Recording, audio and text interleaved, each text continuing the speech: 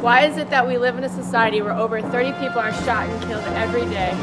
We're worried about saving the environment. Why should we be allocating government resources to something that top scientists call a myth? We need to focus our efforts to keeping our people safe instead of going green. Instead of raising taxes or cutting spending, why don't we create a new flow of income and decriminalize marijuana? We need to spend our money more wisely, like building new roads. The polar bears are alive and well and here to run our country. I'm Rach McNutt and I approve this message.